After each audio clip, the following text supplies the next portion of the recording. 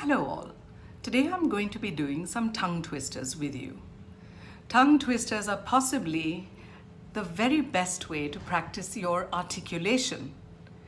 What does it mean to be articulate? When people say that someone is not articulate, we must understand what articulation is. When we are being articulate, we are speaking every word the way it should be spoken.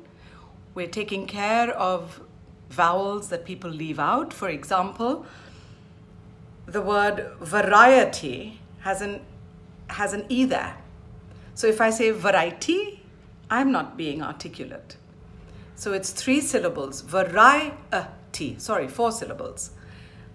The word diary, if I say diary, then I'm being inarticulate. So there's an A there, so I've got to say diary. If I say history, I'm also being inarticulate. I must say history, history. The word difference has an E there.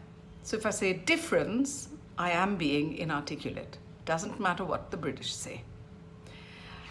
The word being is 2 syllables. If I say being, she's being so silly, I am inarticulate. So it's being, seeing, crying, dying, lying, buying, well, whatever else. There's also words like personality. If I say, what a lovely personality she has, there's an O there. I must take care of the O. So personality, 5 syllables, not 4 syllables. That's the second rule. Make sure you speak your missing vowels. All right? Don't leave vowels out that need to be sounded out in every word. And the last and final rule for being articulate is to speak the last sounds.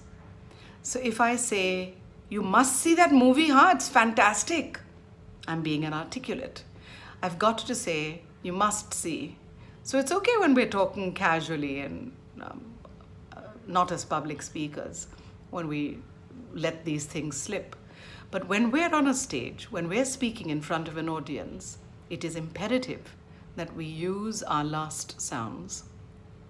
I don't always speak like this, but right now I'm speaking to an audience, so I must speak to the best of my ability. So must speak, not must speak. Miss, someone's at the door. Miss, someone's at the door. Mum, may I come in? Mum, may I come in? Mum, may I come in? No. So you've got to separate those consonants and make sure you speak both of them. All right. So now we're going to do some tongue twisters and let's have some fun. Tongue twisters are great fun. Unique, New York. Unique, New York. And you go faster and faster. Unique, New York. 3 free throws.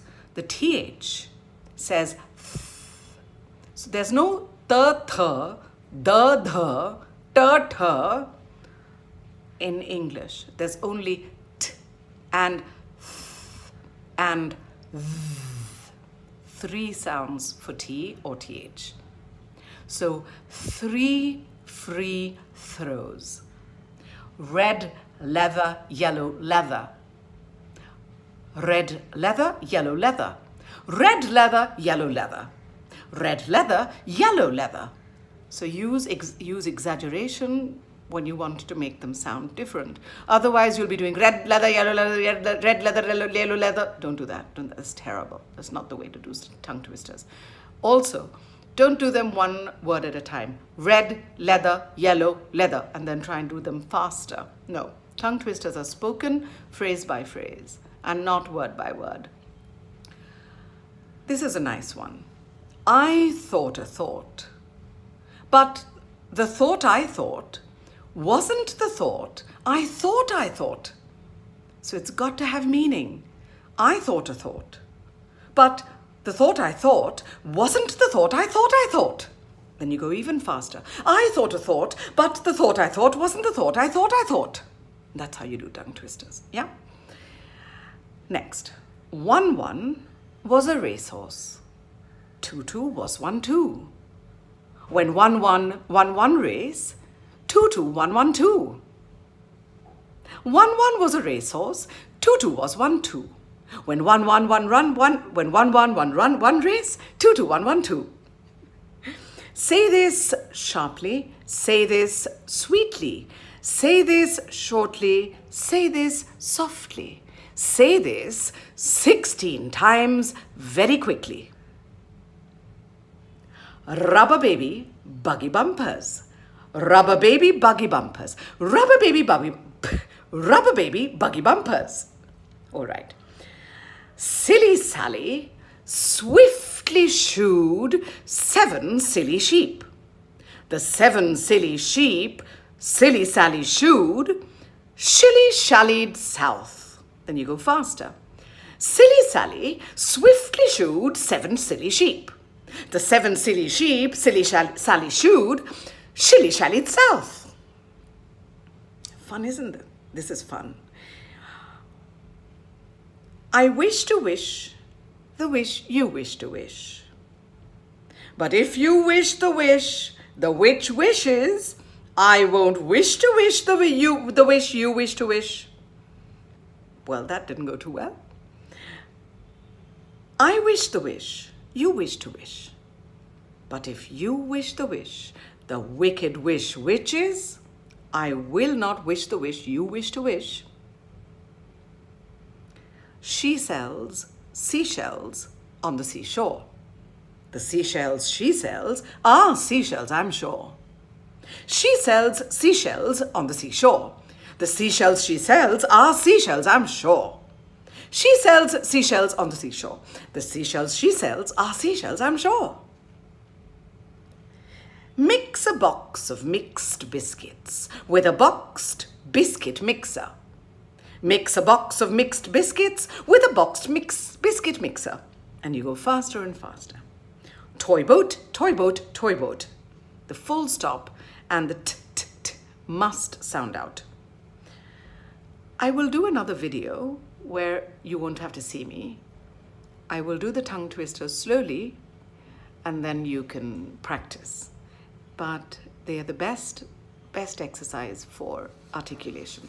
Also, before you practice any articulation exercises, before you speak publicly, it's always a good idea to do some organ of speech exercises to stretch your organ of speech. So you open your mouth wide and then you make it as small as you can. You do that a couple of times. After that, you should do some trills. You can do